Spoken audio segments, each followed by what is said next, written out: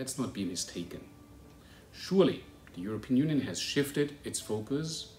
over the past 3 months towards Eastern Europe in particular, and thus Ukraine, but it has not adjusted the European neighbourhood policy to this rapidly changing geopolitical security architecture, as a matter of fact, and that as such is underestimating the extent to which its admittedly limited influence in the neighbourhood is being pushed back as we speak by other external actors such as Russia, for example. When you look into the EU's response and its foreign policy towards the Russian invasion of Ukraine, it was perceived to a large extent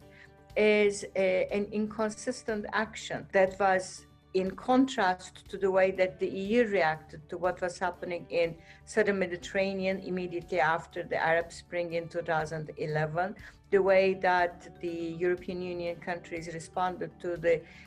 refugee and migration crisis after 2015. So this double standard, it harmed in the larger context, the long-term perceptions of the European Union as being an objective international actor, which in return harmed the European Union's international